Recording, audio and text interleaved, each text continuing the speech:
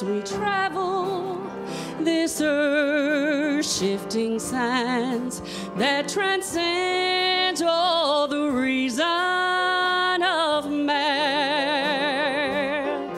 But the things that matter the most in this world, they can never be held in our hands. I believe in a miracle of Calvary. I believe whatever the cost, and the tide has surrendered, and earth is no more. I'll still cling to the old rugged cross. I believe that the Christ who was slain on the cross has the power to change lives today.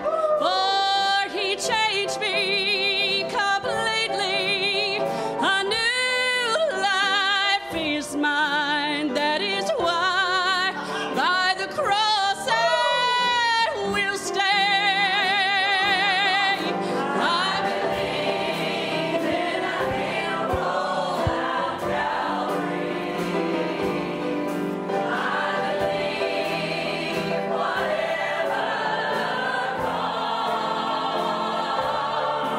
and the tide has surrendered,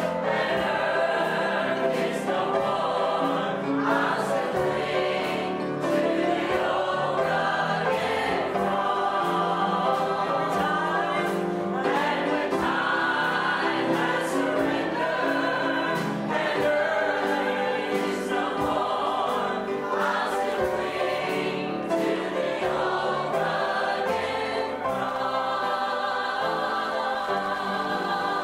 And when time has surrendered,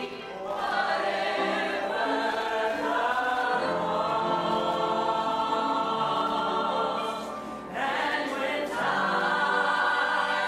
earth is no more, I'll still cling to the old rugged cross. I believe in a miracle of Calvary. I believe whatever the cost, and when time has surrendered, and earth is no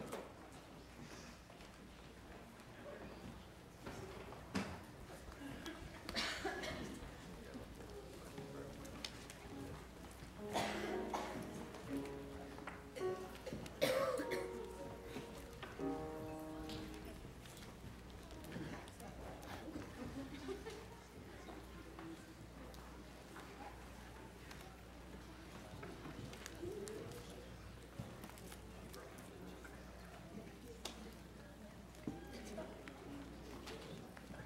the old rugged cross. Let me ask you the question that reflects on the song. Do you believe no matter the cost? Think about that. That's a heavy, heavy words. Would you turn to two passages of Scripture today? Isaiah 45, verse 5. Isaiah 45, 5. And then you'll have to go back to 2 Samuel 22, verse 2. Isaiah 45, 5. 2 Samuel 22, 2. There's 4 twos in that. 2 Samuel 22, 2. Isaiah 45, 5, 2 Samuel 22, 2.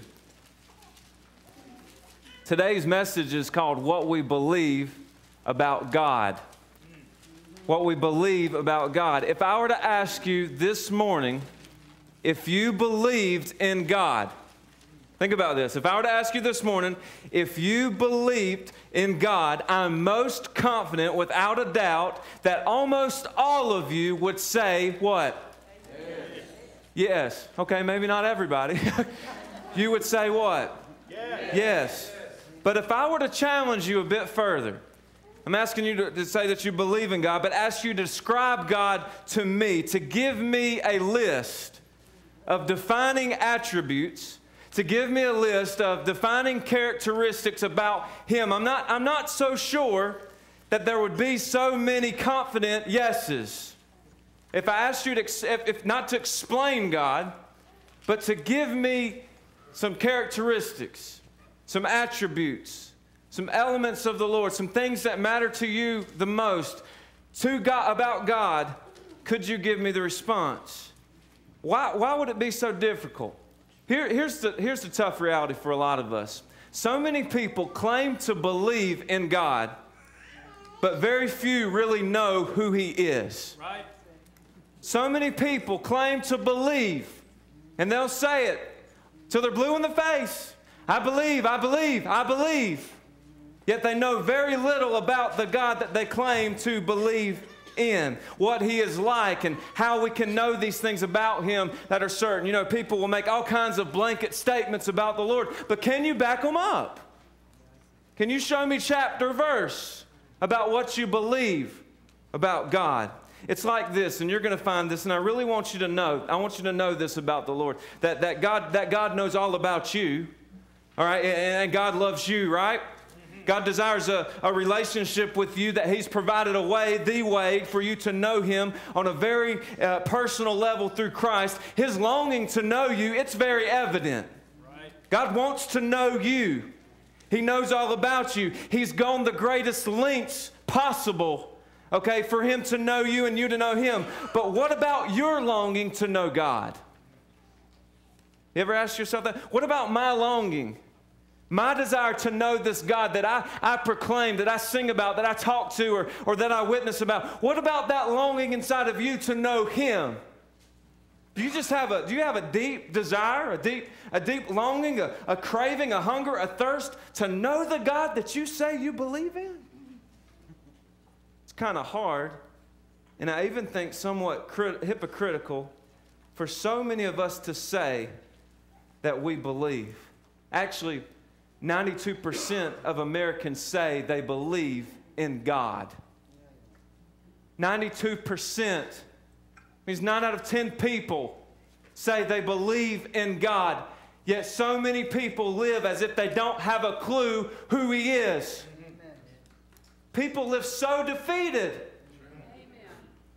90% say they believe in God, yet they live defeated.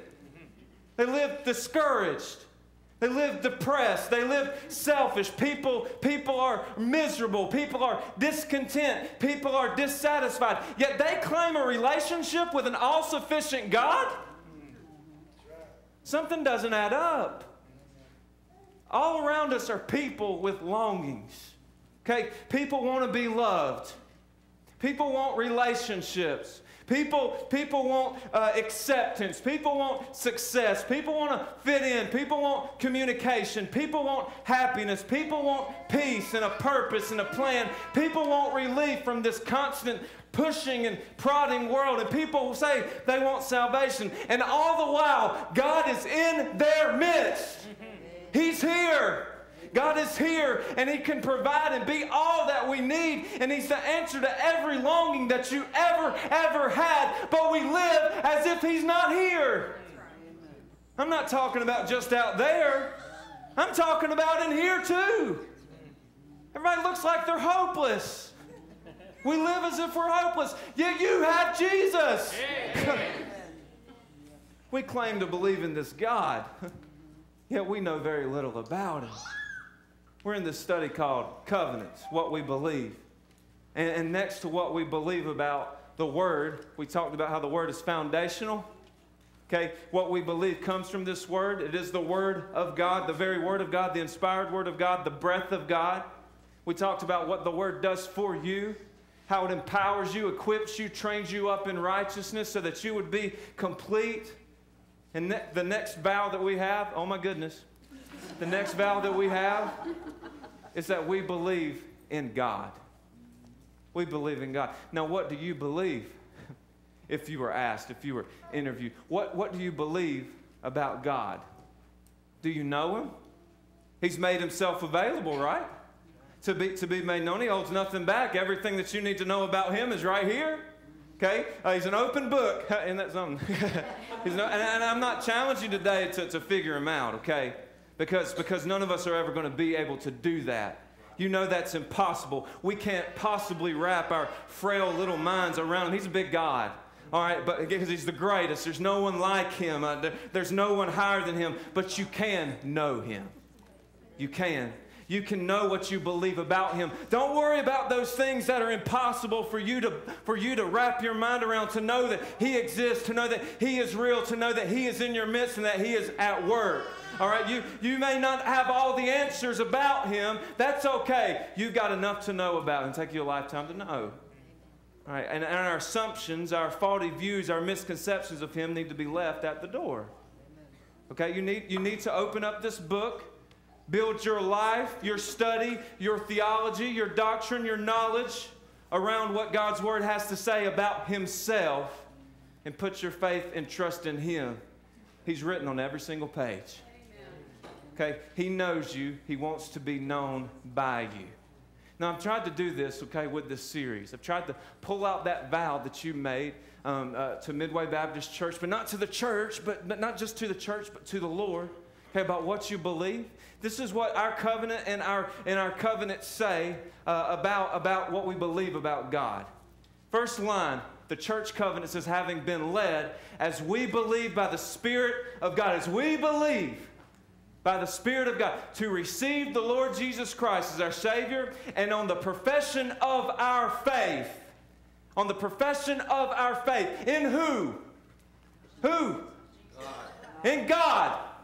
You made a covenant with this church family based on belief in God. Okay, now what do we believe? We believe that there is one and only one living and true God.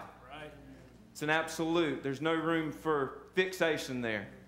He is an intelligent, spiritual, and personal being. This is straight out of our covenants. He is the creator, redeemer, preserver, and ruler of the universe. He is infinite in holiness, reverence, and obedience. He is all-powerful and knowing, and His perfect knowledge extends to all things past, present, and future, including the future decisions of His free creatures. To Him we owe the highest love, reverence, and obedience. He is revealed to us as the Father, the Son, and the Holy Spirit, each with distinct personal attributes, but without division of nature, essence, or being. And then listed is a number of scriptures that support what we believe about God. I'll tell you what was hard to do, finding a single passage of scripture that would encompass all that we're going to talk about God with. So what I did is I found two really good ones, actually. Isaiah 45, verse 5. All right, when this was written, God was trying to prove to Israel something here, that He could use even the most wicked of kings, non-believers like Cyrus. Okay, King Cyrus brought the Israelites out of bondage. Okay, gave them permission to come back home. Cyrus wasn't a believer in God. He became a believer in God, but he wasn't yet. And so in Isaiah 45:5, this is a passage that is talking about how God used Cyrus. But listen to what Isaiah says about the Lord. Actually, this is what the Lord says about the Lord. It says, I am the Lord, and what?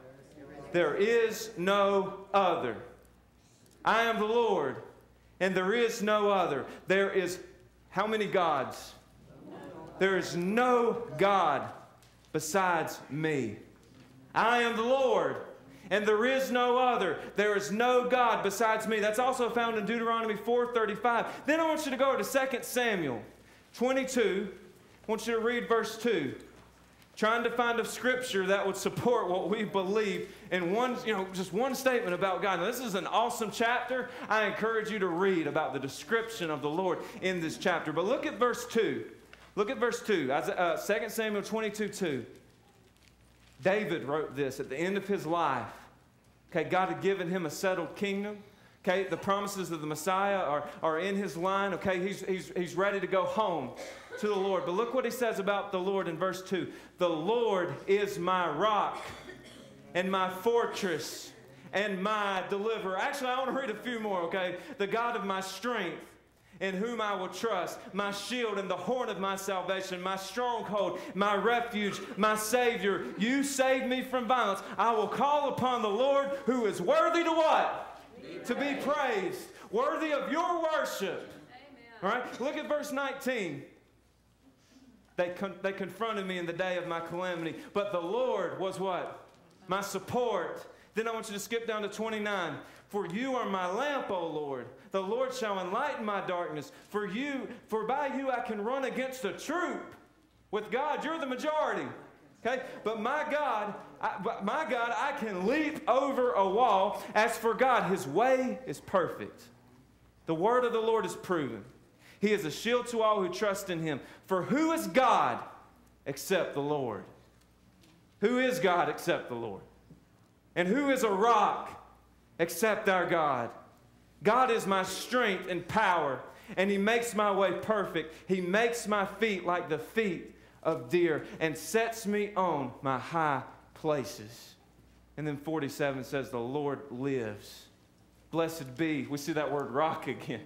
Blessed be my rock. Let God be exalted, the rock of my salvation. It is God who avenges me and subdues the peoples under me. He delivers me from my enemies. You also lift me up above those who rise against me. You have delivered me from the violent man. Therefore I will give thanks to you, O Lord, among the Gentiles, and sing praises to your name. He is the tower of salvation to his king, and shows mercy to his anointed, to David and his descendants forevermore. I am the Lord. There is no other. There is no God besides me. Verse 2 says, the Lord is my rock, my fortress, my deliverer. Great descriptions of what we're to believe about God. And I want you for the next few moments just to allow me to share with you some truths about what we believe about the Lord. Here's the first thing. This is what we believe about God. And if you have vowed to be a part of the church family, this is what you vow to believe about him too. God is our foundation. Yes. Just as the Word of God is our foundation, God is our foundation. 2 Samuel 22:2 says, the Lord is my rock. Can you say that with me? The Lord is my rock. The Lord is our foundation. Isaiah 45:5 says, I am the Lord. And what? There is no other. There is no other. Two very firm truths, right? Okay, rock means stronghold. Rock means security. As our rock, he is eternally strong. Okay, he is eternally steadfast. In other words, he is immovable. He's immovable. He's the only true foundation to build your life upon. Okay, he is the rock. He is constant. God doesn't change. He's constant. We live in a world that is constantly changing. All right, you think about updates being made on everything, upgrades, people change, culture changes, your dress changes, customs change, the church changes. Our God does not change. Now listen, folks, that doesn't mean he's a boring God. Okay, that doesn't mean that he's out of tune. That doesn't mean he's out of date. He's very, very contemporary, if you have it. He's very much in with what's going on today. But I'll tell you this, God is set in his ways. Amen.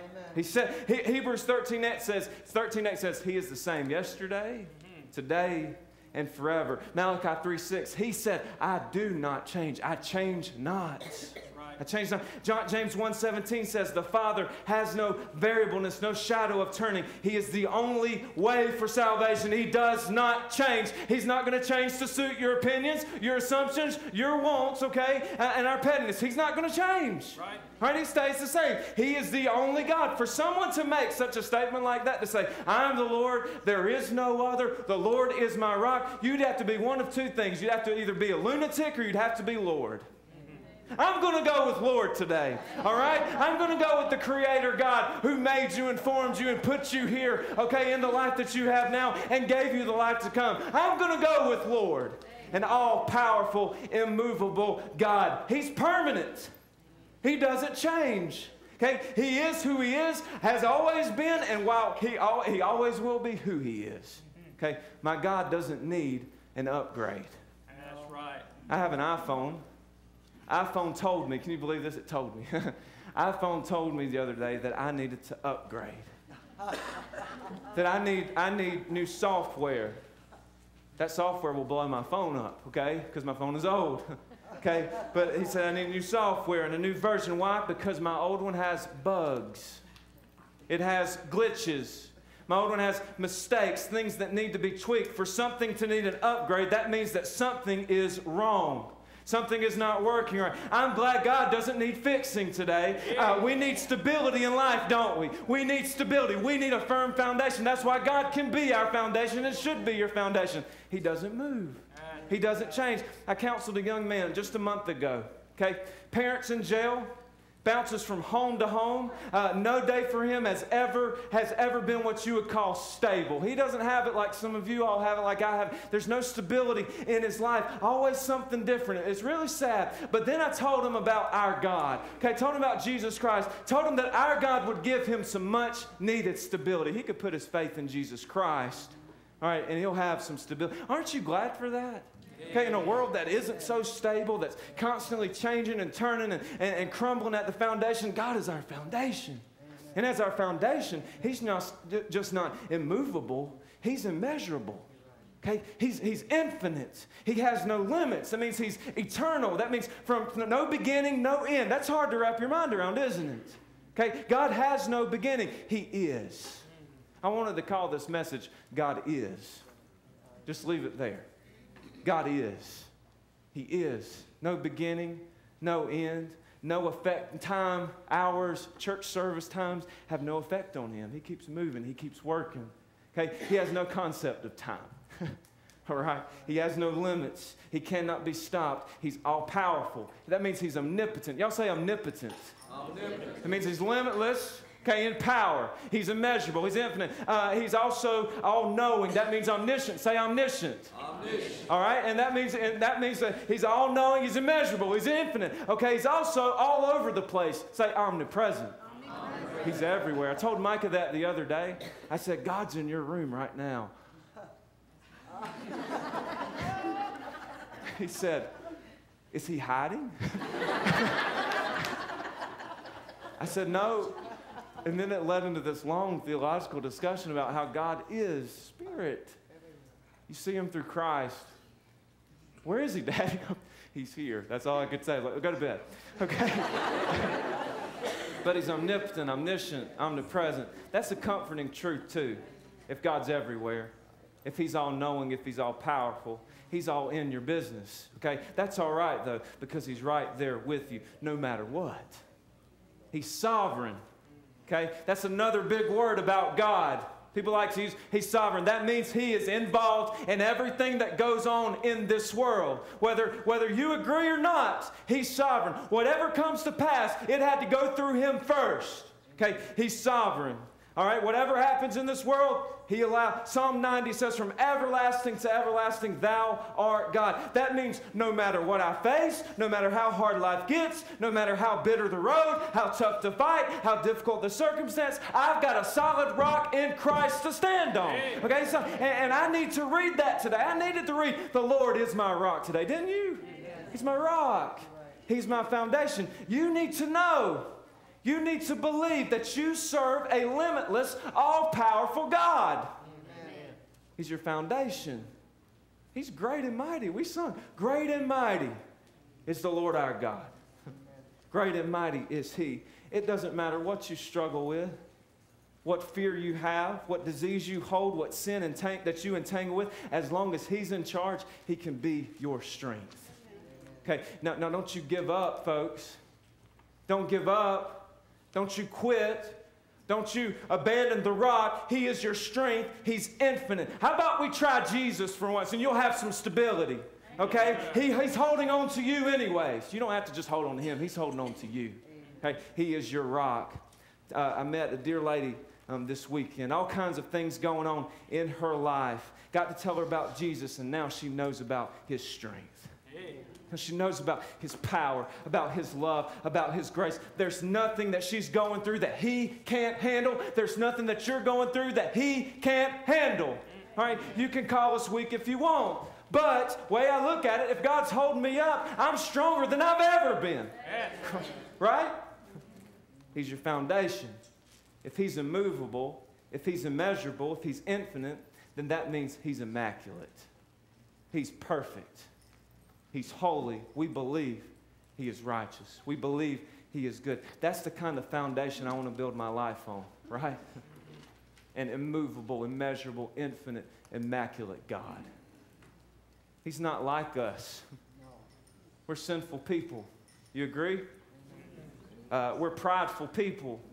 We're rebellious. We're blemished. We're actually, apart from the Lord, we're no good, rotten, nasty, wretched, disgusting, flawed, puny people. Okay? And we're unworthy, all because of our sin. But God, our rock, there is no one like Him. He's perfect. He's true. He's trustworthy. He's sacred. He's pure and undefiled and faithful. He's just good. He's good. He cannot be corrupted. God can't be tampered with. He can't be bribed or tempted or persuaded to go against Himself and His Word. And if I'll cling to the rock, if I'll put my faith in the solid rock of God, I too can be holy because He is holy. I can't possibly know Him. I can't possibly walk with Him, trust in Him, without Him rubbing off on me. Okay? Because He is holy, He makes you holy.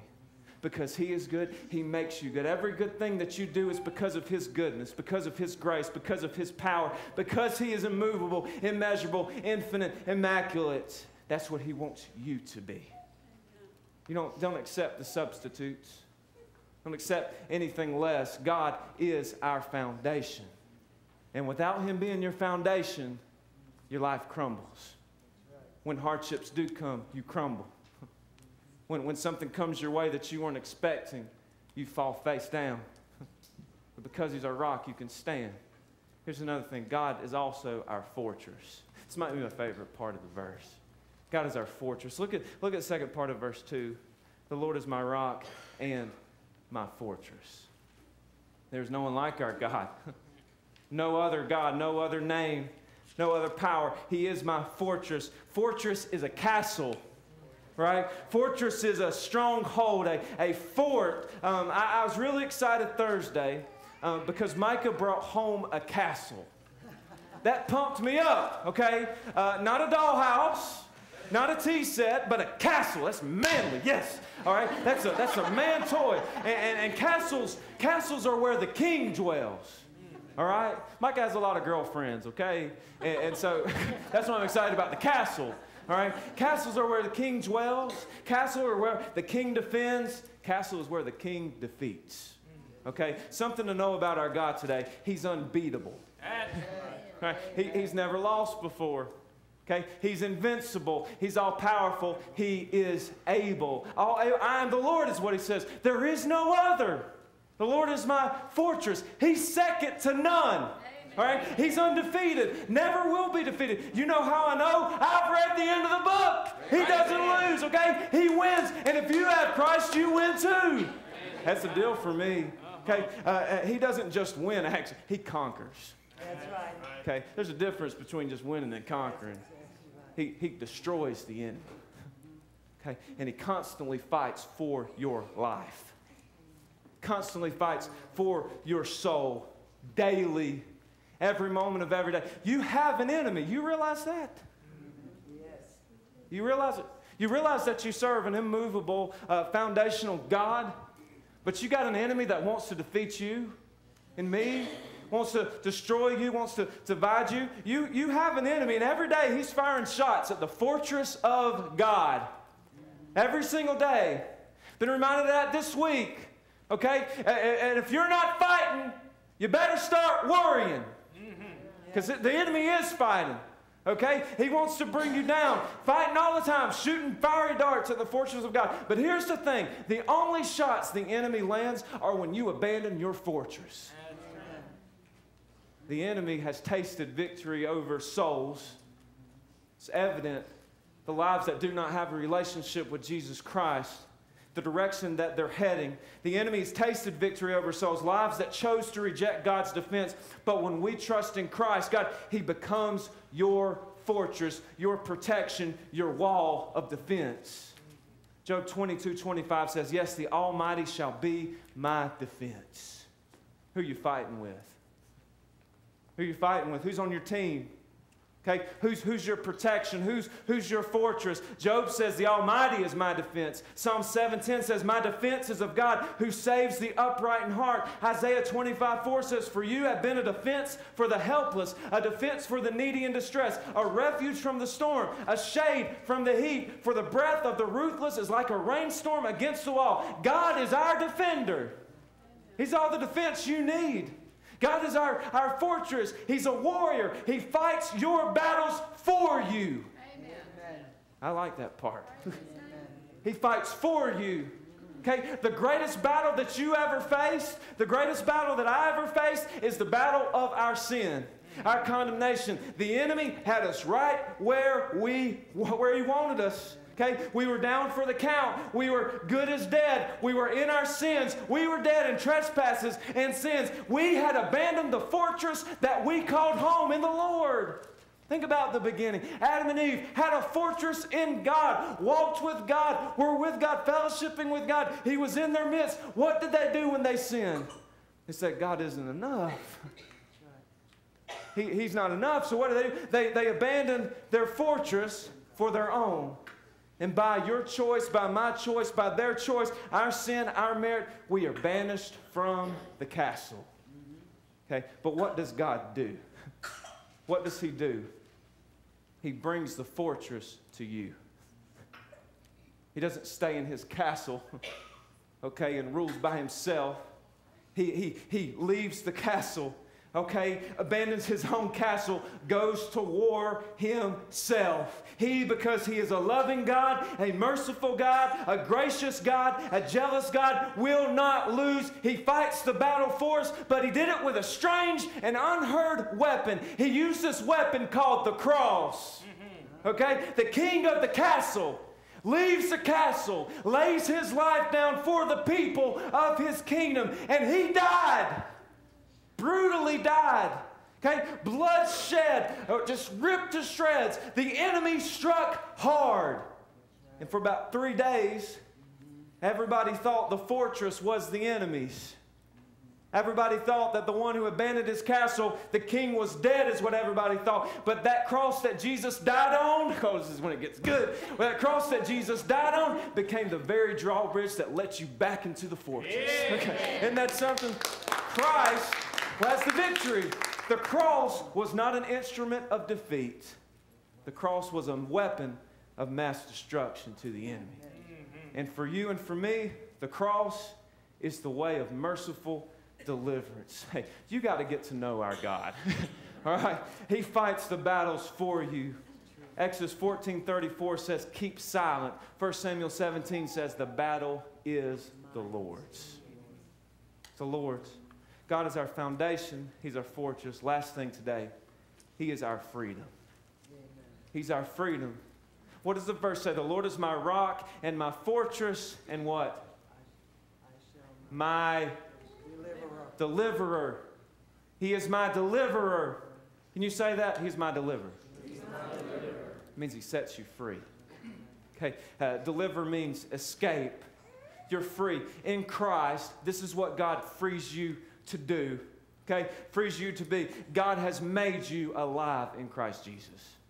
That's freedom. Okay, you're free from the bondage of sin. If you have Jesus Christ, you're free from eternal condemnation. You're free from death. And what are you free to be in Christ? What are you free? Because God is our freedom, because He's our foundation, because He's our fortress, you're now free to be like Him. It's possible now. Okay? You're now free to walk in the Spirit. You're now free to live victoriously. You're now free to share the gospel. You're now free to live for Him. You're now free to be a bondservant of the Lord, to be holy, to be righteous, to live on purpose. You're now free to worship Him only because He alone is worthy. Okay? To not just believe in Him, but to know Him. That's freedom. It's freedom in knowing Christ. You see why it's so important today? Why it's important to know God, to know who He is, to know what He is capable of, to know what He has done, to know what He will do through you. Because what you believe about the Lord determines whether or not you truly know Him. What you believe about the Lord determines whether or not you truly know Him. And knowing Him is the difference, okay? Knowing Him is the difference. You say, I believe.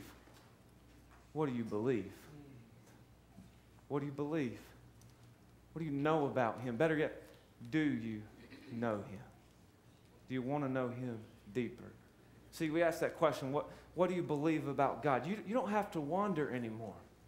People get caught up in all these questions and all these uncertainties. You don't have to wonder anymore. He's made Himself known right here. Let's talk for 40 minutes on Him being your foundation. Okay, your fortress and your freedom. You don't have to wonder anymore. He's made Himself known. But do you desire to know Him personally? I just gave you a few things about Him today. There's a lot more.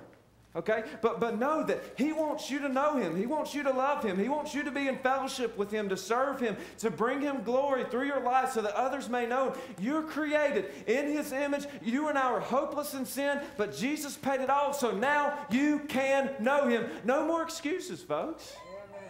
You can know Him. Believe today. Get with God. There's zero excuse to go on as if He's not there, to live in unbelief, to live defeated. You can't make it without Him. Amen. You can't. And the consequences, if you try, are eternal. There is condemnation for the person who does not believe and know the Lord Jesus Christ. Okay? Give your life, your whole life to God. It's not about what you know about Him. It's whether or not you know Him. Do you know Him? Would you stand? Rob, would you just play something soft during the invitation time? Then I'm going to ask you 2 questions, okay? 2 questions. First one is for the person who does not know the Lord. So the question is this: do you know Him? Ask yourself that within your heart. Do I know Jesus Christ? Do I know this God that you've preached about today, that we've sung about today, that we learned about in Sunday school today, that I go to church for? Do I know this God? Do I know Him? He says, I am the Lord, there is no other. Get to know me is what He said. It's your rock. You may not realize it today because you don't believe. You may not realize it today, but He is your foundation. What's your life like without Jesus Christ? It stinks, doesn't it? It's hard. Okay? What about your fortress? Who's fighting the battle for you right now? You trying to fight yourself? You trying to do this life on your own? You trying to go to war against the enemy on your own? You'll lose. You need God to be that foundation. You need God to be that fortress. What about your freedom? If we were to take a poll today and ask the people this morning, how many of you feel like you're in bondage, you're like in mud, that you're stuck, that you're in a hole that you can't get out of? I wonder how many people would raise their hand and say, yes, I'm in bondage, I am sick, I am broken, I'm tired of losing, but yet you say you believe in God. He's your freedom. Let Him be. So do you know Him? I hope it's been very clear today, the gospel. Christ came, He died for you, He bled for you, gave His life for you, arose for you, lives for you today so that you'll have a relationship with Him. If you'll just say, I believe with my heart, I believe in Christ, I believe that He came, that He died for my sins, that He paid the price for my sins, that He purchased a place for me in heaven. If I'll just trust in Him as my Savior, as my Lord, He'll save me. That's how you believe. So the first question was, do I know Him? If you don't, I challenge you today, give your heart to Jesus Christ. You don't have to wait till the invitation's over. If you want to know God, you come now. I'll talk with you. I'll pray with you. I'll show you the way to Christ. There's other people in this church that can do the same. If you need to know Christ, you come. You come. No holding back today. No shame. You come. I need Christ. Here's another thing for the believer today. Do you want to know Him deeper? Just because you're saved Just because you're saved doesn't mean that you know all about the Lord. You need to know Him deeper, okay? You need to know Him fully. Maybe God will put in your heart a desire to want to trust in Christ more, to read His Word more, to get to know Him more. That's the challenge for the believer today. Dig deep. Stop settling for this surface area Christianity, okay? Get real with God. He wants to be real with you. If you need to respond to the gospel, you come. You come.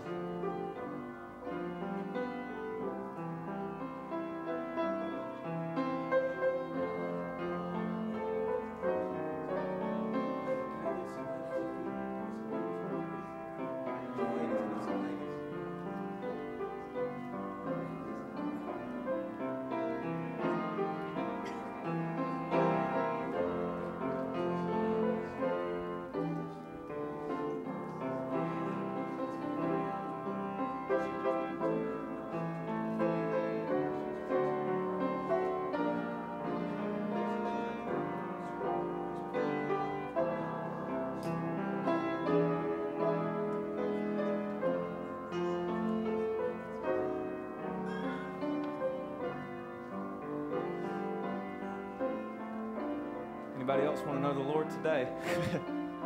Want to go deeper with Him? You can come.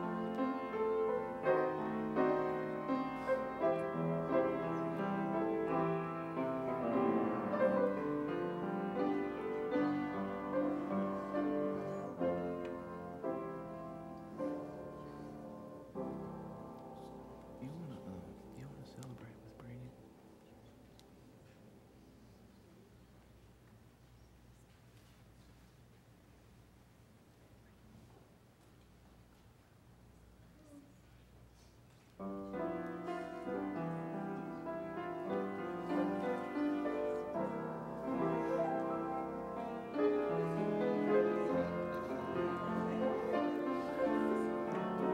I got one more for y'all to love on to you. Come on.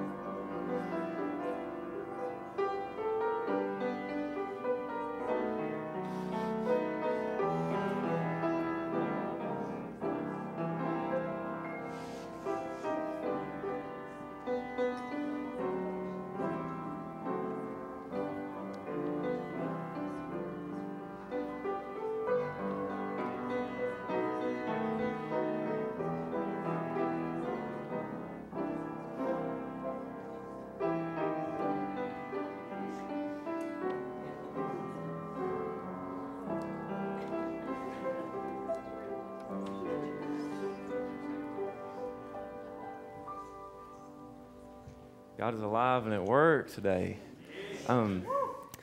This is Gabrielle Clark, right? Clark. Gabrielle is Noel's sister. And Gabrielle, can you tell everybody what the Lord did for you this weekend? I watched God's Not Dead, and ever since I watched it, it just opened my heart up, and I've been reading the scripture, and I just felt him in my heart, and I had to do something about it. Amen. Gabrielle gave her heart to Jesus this weekend. It's wonderful.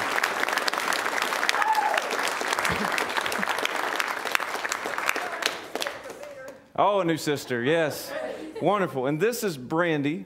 Okay, Brandy, Teresa Gamble called a couple of days ago and wanted to visit Brandy. Brandy's her neighbor. And came over to Brandy's house yesterday with Teresa, and we talked for quite a while.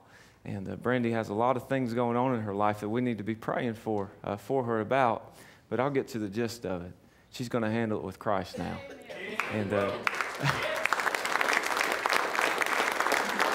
Brandy gave her heart to Jesus in her living room yesterday.